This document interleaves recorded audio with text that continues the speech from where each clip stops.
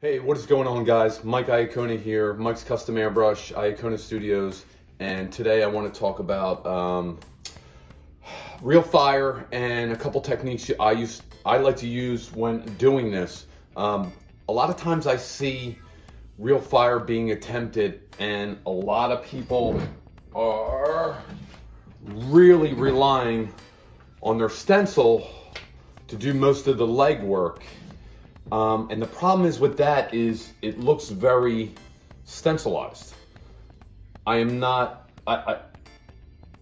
big promoter in freehand airbrushing, but right tool for the right job, and stencils are a requirement to get a certain look. So it definitely is one of these requirements because you want a hard edge here and there, but the trick is people tend to overuse these. So I'm doing a quick tailgate here, just some lettering in the back with a little real fire, and I thought it would be a good time to show you how I try to balance that. So real quick, first thing I usually do is I kind of map out where I want my fire to go a little bit, and I'll kind of just come in and I'll freehand some real loose, soft, trickles here and there just to show where I want to map things out. And then a lot of times that's when I'll take my freehand tool, and as you see here, I kind of came along, sprayed, got that hard edge, and did it a few areas. Now, this is the trick where a lot of people get lost and they just keep working this. And without the freehand airbrush to tie it in, it might look like leaves, it might look like a variety of things, but it doesn't really come off as real fire. So my advice would be to take some reference shots. Whether you lit a campfire and you took some still shots and really watch how fire dances around. You'll see some hard edges, you'll see some soft stuff, but I think that'll help also too. But usually I'll map a couple things around like this, and this technique I really call bridging. It's nothing new, but basically I'll lay those things out, and then I'm gonna come in with my freehand airbrush, and I'm gonna kind of connect these so it starts becoming a flame versus just individual, marks or paint areas. So I'll do a couple strokes and you'll see how I'll just start to tie these in. So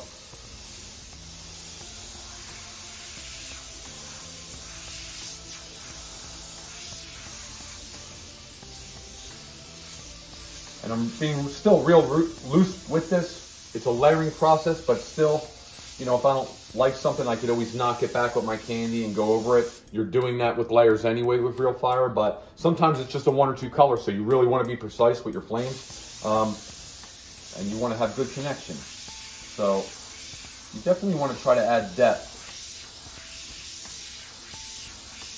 with some ins and outs. But just right here, and I didn't go too crazy, and obviously I'll tighten stuff up, but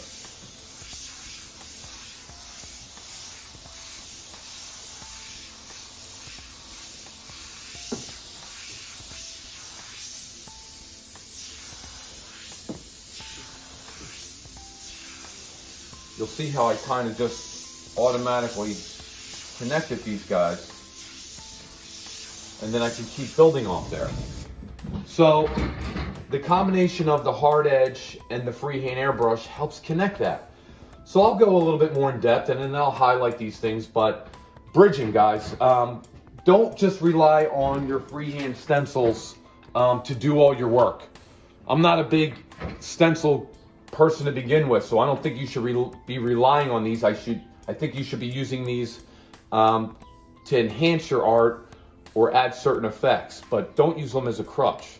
I'm an old school guy, so learn to freehand draw your shit, straight up. You'll notice a lot of people when they just constantly use stencils, and that's fine when you're a beginner because it's kind of like training wheels, but get off it. Just suck out the bat and you'll get better with all your artwork. But today was a good little tip I wanted to share with you while I was beginning this commission piece, and it's about bridging. So yeah, guys, you saw how I had some freehand little spots there, and then I came in and I'll layer that, knock it back red, candy red, maybe do another layer and another layer. And yeah, guys, so don't rely on your stencils. Freehand draw your stuff, guys, and you'll get better. Till next time.